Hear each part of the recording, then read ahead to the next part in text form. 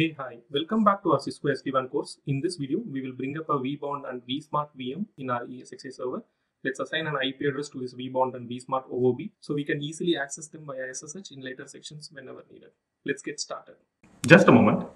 The playlist for this complete Cisco SD-WAN course is available in the description box below and also here in the cards. To encourage me, please do like, share and subscribe. Also hit the notification bell icon so my effort will reach you on time. We will start off with spinning up the vBond VM, which is the OVA file which I have already downloaded in my ESXI server, and then follow that up with editing the vCPU and RAM if required, and also add a vNIC as per the requirement. Then we'll go ahead and power on the vBond, get into the console and assign an IP address for remote access to the vBond. Let us get into the ESXI server and start spinning up the vBond. I am in my VMware ESXI server. We do have our jump box, GNS3 and the vManage which we brought up in the earlier video. I'm going to click on create register VM and click OVA file deployment. Next, the name I'm going to give is vBond. And I'm going to browse to the file. I have the file in downloads, my docs, image files. Here it is. The edge image. If you remember, I have told you in the previous video that we have to use the Viptela edge router, which is the vEdge router image for spinning up a vBond. There is no separate vBond image available. Okay, let's keep going here. Let me click next. I'm going to use the only available data store. So let's click next. In terms of the VM network, I'm not going to do any changes here. I have told you this already in my previous videos. I do run a flat network in my lab. And I'm going to keep this as thin and remove power on automatically. Click next. Validate the setting once. I think we are good here. Let me click finish. So the device have started to upload here. It will take some time for the device to get uploaded. Meanwhile, if you remember, I have told you that I'm not going ahead with Cisco recommendation since this is my lab. So I always go ahead with Cisco recommendation if you are doing this in your production. If you see the upload is almost completed, let's give it a couple of seconds. Yeah, so the upload is completed now. I'm just going to edit these values a bit. So let me get into the settings page. Okay, CPU I'm going to leave as 4 and memory let it be 4. Hard disk let it be 10 GB. This is for the OS. If you remember in vManage, we do have added an extra hard disk. But that is not the case for vBond or vSmart. We don't need an extra hard disk because vBond or vSmart is not going to run any statistics collection. And in terms of the network adapters, let it be all in VM network, which is the default VLAN. Yep, I think we are good here. We don't need to do any changes. So let's save this again. I'm going to power this on. It will take a couple of minutes to power on. I'm going to pause this recording and come back once the device is powered on. Okay, let me get into the console of the vBond. Right click, console, open browser console. I have maximized this console. Let me try getting into the vBond admin. Okay, if you see here, the system is still initializing. We have to give it a couple of more minutes. Okay, if you see here, it's allowing me to get in now. The default username password is admin. Let me try again. Yeah, so it's prompting me to change the password. I'm gonna enter a new password. Yep, we are into the box now. If you see, the host name itself is vEdge, right? We will circle back to this. As we already discussed, we are just going to bring up the vBond and vSmart and assign them out of band management IP in this video. And in the later videos, we will come back to these devices, including vManage, and start provisioning them to join the overlay.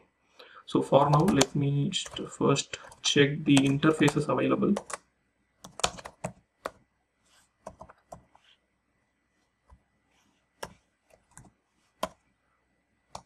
Okay. If you see here, we do have Gigi 00, 01, 02 and ETH0. And ETH0 is already in VPN 512. So let me show this. Show run VPN 512. If you see here, VPN 512 already have Ethernet 0 interface assigned. So what I'm going to do here is get into VPN 512 interface ETH0, and this is the interface which I'm going to use for management. So I am going to assign 192.168.0.52 in this case, and the subnet mask is 24. no shutdown. And I have told you in the previous video, I don't need a default route since my jump box, my laptop, everything is in the same VLAN. But in just in case, if you want to add a default route, this is how you have to do. So 00/0 and then the gateway. So just for example, if it is .1, this is how it's going to be. So let me delete this in my case, and let's do a commit and quit. Okay, let me do show interface ETH0. If you see, the interface has the IP and also it's up. I'm going to quickly do a ping test. Ping VPN 512.192.168.0.1. You see here, we are able to reach to the gateway, which is my home router. Okay, so I think we are good here. Let me get off the console and bring up my Solar Putty, and then we'll try to get into the VH from there, which is actually a vBond, sorry. Okay, here I am in my Solar Putty. If you see 192.168.0.51, that's for our vManage, which I have created in the previous video. I'm going to create a new session. This time the IP will be 192.168.0.52, and I'm going to try SSH to that. Yes, I'm successfully able to connect. Yep, I'm into the box now. Yep. So if you see here, gig 01, gig 02 are also available. And also we have ETH0, that is the one we have used for management access. And as I have told you in the previous video, gig 00 already got an IP since I am running a DHCP service in my home router. Ignore this for now. We will circle back and change the tunnel interface configurations once we are in that video. Okay, I think we are done with vBond bring up here. We'll start spinning up our vSmart now. To spin up a vSmart in the ESXI, the steps are very similar to vBond. So what I'm going to do is I'm going to upload the OVA file, vSmart OVA file, which I have already downloaded from software.cisco.com.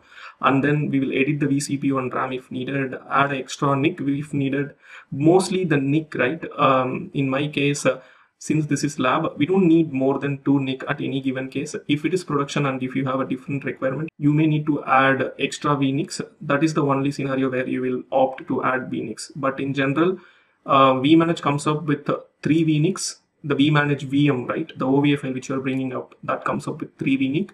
And vBond, as you saw, it comes up with 4 vNICs. And one is for ETH0 VPN 512, and 3 Gigi interface will go under VPN 0. Whereas in vManage, all the Ethernet interfaces will go into VPN 0. We have to move it to VPN 512. Same goes for vSmart as well. I think it will come up with 2 or 3 vNICs. Both will go into VPN 0. So let's bring up the VM and we'll validate. Once we power on the vSmart, we have to assign the IP. So that's the target for this lab. So let's start here. Okay, I'm back in my ESXi. Let me close this vBond. So vManage vBond are ready. So let's click on register VM, OVA file. Next, the name I'm going to use is vSmart. Let me browse through the file. Here it is, vSmart image. So vSmart does have a separate image, and we are bringing up 26.2 version of vSmart. And if you would have noticed, VH is also 26.2, which is the vBond, right? Let's click next. I'm going to use the same data store. Next, VM network, I'm going to leave it to be the flat network. Power on automatically, I'm going to remove for now. And disk provisioning, it's going to be thin.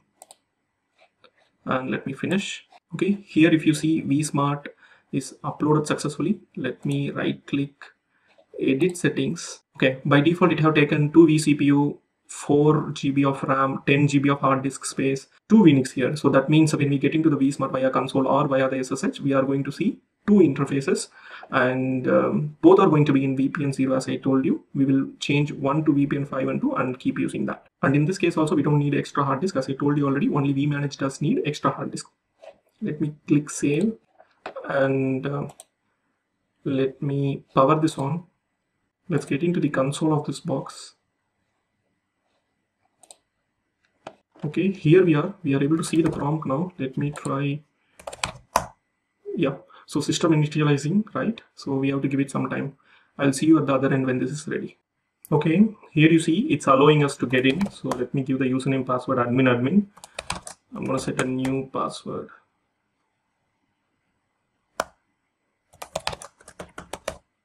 Yep, we are in now. Let's check for the interfaces. We see ETH0 and ETH1, and Let us put ETH0 into VPN 512. ETH0 I've already taken a DHCP IP from my home DHCP server. I'm going to remove that and assign a static IP. Let me get into the config. First thing is, let me get into VPN 0 and remove that interface from VPN 0. And let's get into VPN 512, put the interface into VPN 512, assign him an IP of 192.168. I think I have planned 53. So yeah, no shutdown. I don't need a default route. Let me commit.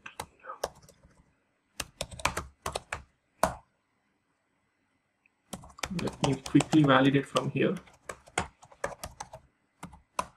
Here you go. Yeah, it's fine now. Okay, let me get into my Solar Putty. Okay, here I am in my Solar Putty. Let's get into this. Create a new session. 192.168 0.53. Okay, create.